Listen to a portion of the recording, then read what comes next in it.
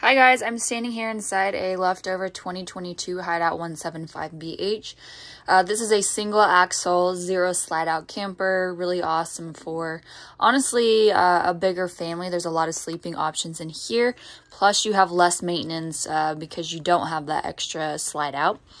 Very lightweight too, but as soon as you walk in, you have your queen size bed snugged away here in the corner. You can easily get in and out of the bed. Really awesome darker accent wall there in the front. Nightstand / end table here on the end of the bed. Power outlets and USB ports, so you have no problem charging your devices at night. And then of course your closet lockers hanging there above.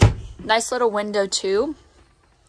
AC, I love the fact that it is framed in with the same color that you have in your accent wall, that you have on your booth dinette. It's all very cohesive, but it's right there to stay nice and cool.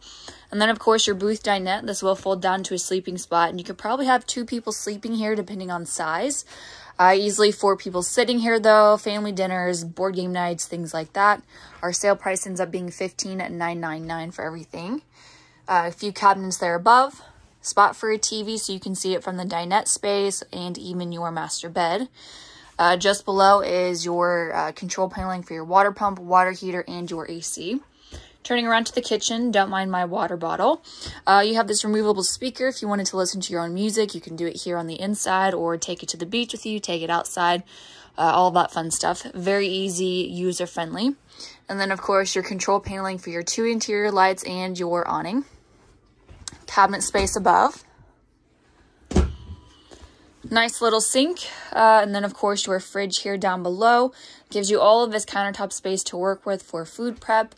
Couple burners, more storage down below, a range hood, even a microwave. And then some pantry storage space, but you can also use it for kids storage or anything like that. Turning around, single bunks, so you can have, honestly, 6 people sleeping here comfortably, 6 or 5 people.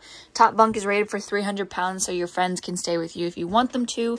Each bunk has its own little reading light, but of course the bottom bunk has the window, the top does not, so your kids can pick and choose which one they want.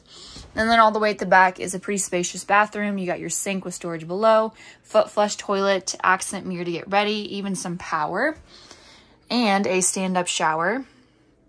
Put your own shower curtain, personalize it yourself. As we walk on outside,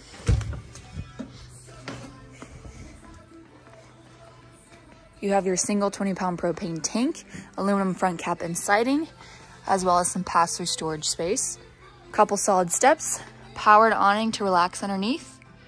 And this also has a solar panel on it since this is a 2022 Keystone model. Power on the outside, leash holder / bottle opener. Outside furnace maintenance is here on your camping side. And you also have a spare tire plus your camera ready. And you have manual scissor style jacks, front and rear ones. So if you have any additional questions about this leftover 2022 Hideout 175BH, feel free to reach out.